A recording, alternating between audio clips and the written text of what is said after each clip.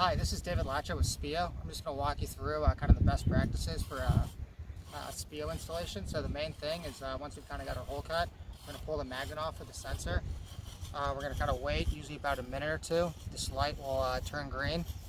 Once that light turns green, we're going to be good to scan the sensor in. In the meantime, while we're waiting, we're going to be going through the project. We've got our project pulled up. We're going to be going to the settings button. And then we're going to go to the place sensors. And right now we're waiting. We've already got another sensor in the screen already. We're still waiting for it to turn green.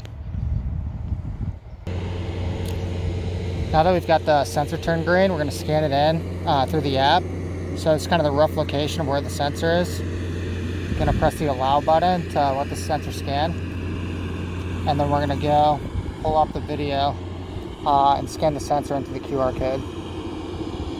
You see how it scans in pretty easily. Then we'll go save and quit.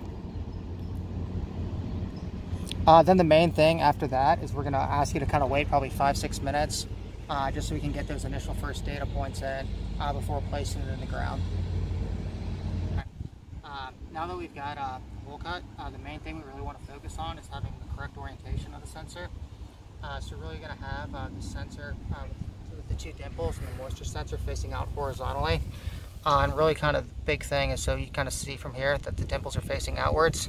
And then the big thing from here is really making sure we get good soil compaction. So really kind of jam this probe into the surrounding soil, and then from there we're really going to backfill the hole around there.